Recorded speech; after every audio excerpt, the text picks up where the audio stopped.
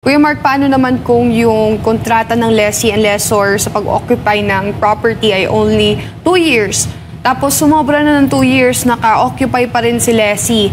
Automatic ba? Pero hindi na siya nagbabayad within that within the coming years. May karapatan ba siyang mag-renew na contract? Actually, for example, pag na-expired ang kontrata, for example, 2 years contract, na-expired na, naka-occupy pa rin doon si lessee. Ano may epekto sa batas? Tapos ang kontrata mo, nandiyon ka pa rin. Hindi ka mapidalis ni lessor.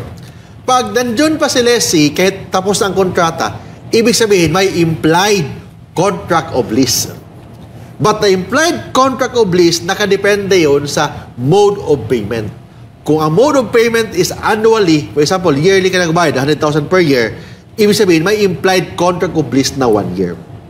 Kung ang mode of payment mo is per month, nagbayad ka per month, may implied contract of lease na 1 month. 1 month, month-to-month basis. For example, 1 month, nandiyan ka pa rin, so 1 month contract. Hindi ka pwede paalisin kasi naka-occupy ka doon ng 5 araw.